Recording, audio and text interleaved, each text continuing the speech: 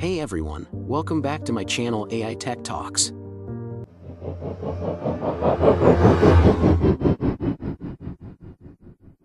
Today we have an exciting topic to discuss: the epic battle between Threads and Twitter.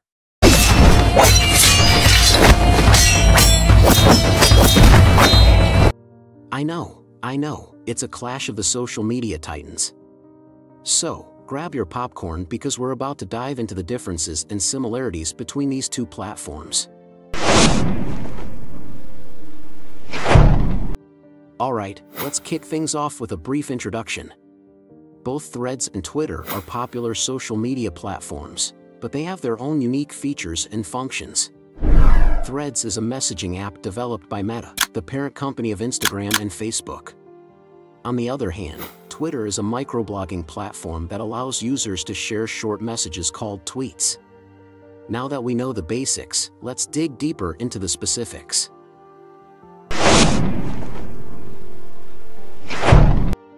One important aspect that sets Threads apart from Twitter is safety.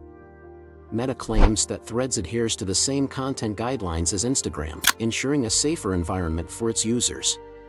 This means that certain content, such as weapons, threats, and support for terrorists or hate groups, is strictly prohibited on Threads. Additionally, users under the age of 16 automatically have private accounts. Safety is definitely a crucial factor to consider in this battle.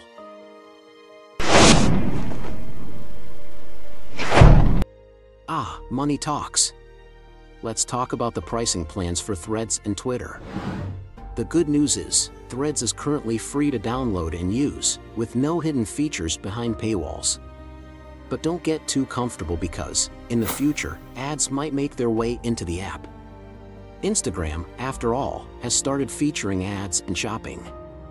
On the other hand, Twitter offers a subscription tier called Twitter Blue for $8 per month or $84 per year.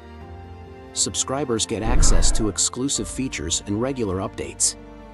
So, depending on your budget and preferences, the price factor can sway your decision. Both the platforms allow a user to post website links, videos, and images. A user can post GIFs on both the services as well, but one has to save the GIF to camera roll first to be able to post it on Threads. Along with that, one can post more images and videos at once on Threads, whereas Twitter has a limit of 4 items per tweet.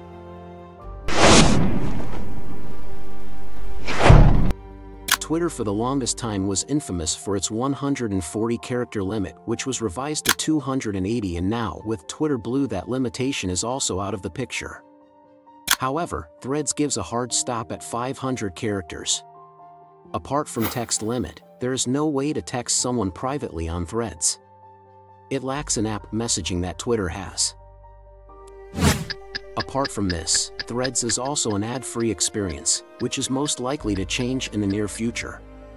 Though Twitter and Threads seem same on paper, they are a different experience altogether for a user.